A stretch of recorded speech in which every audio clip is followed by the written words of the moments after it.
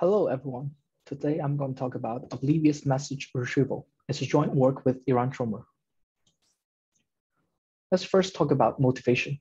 For anonymous message delivery systems, the sender wants to send some payloads that can be text messages or coin transfers to some central database.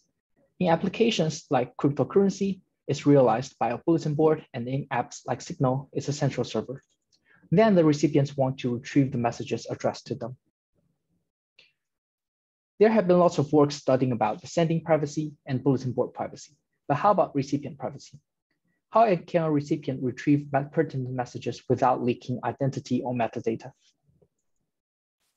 Naively, the recipient can simply download the whole database and then distill themselves locally, but this can be too expensive in both bandwidth and computation. Alternatively, we can introduce a third party, which we call a detector. The detector will hold the board and help the recipient distill the board and collect some digests and send back to the recipients that contain the pertinent messages. There have been two recent works. The first one is fuzzy message detection. It provides decoy-based privacy.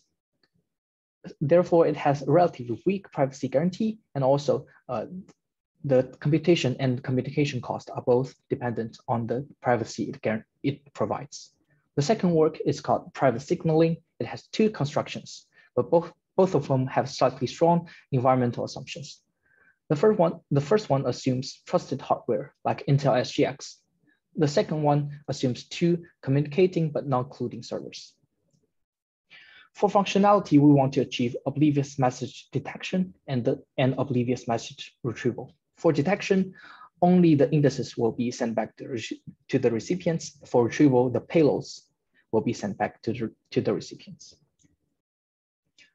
The first goal is that we want the detector to learn nothing about a recipient. It doesn't learn which messages are pertinent and which messages are not. It also doesn't learn who is doing the retrieval with what keys. The second goal is that we want the digest size to be much smaller than the bulletin size. Ideally, it should only be proportional to the number of pertinent messages. Our solution is clue-based detection retrieval. The recipient holds some secret keys, and it uses the secret keys to generate some public keys that contain clue key and detection key. The sender will use the clue key to generate some clue and put it together with a payload to the bulletin board.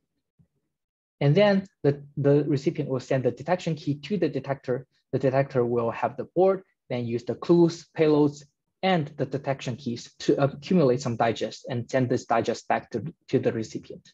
The recipient will then process and get the plaintext payloads. Our result is that we have constructed OMR and OMD. Our approach is based on fully homomorphic encryption based on standard ring LW assumption, together with some coding techniques like sparse random linear coding.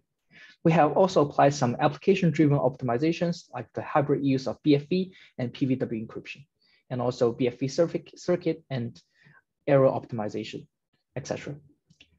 We have fully implemented and benchmarked our constructions using SEAL and Palisade libraries. For security, our constructions are fully private, and we have also observed that the prior schemes are vulnerable to attacks of envisioned applications like denial of service attacks and key linkability attacks. We define the stronger notions of security and achieve them against those attacks. Lastly, let's take a look at the performance. You may be wondering whether the use of FHE is practical. As you can see, it concretely is quite practical. It costs roughly $1 per million message scan based on our benchmark using Google Cloud instances. Asymptotically, our constructions are also the best for a large amount of messages. And furthermore, we have the fastest detection, even compared to MPC and SGX-based solutions.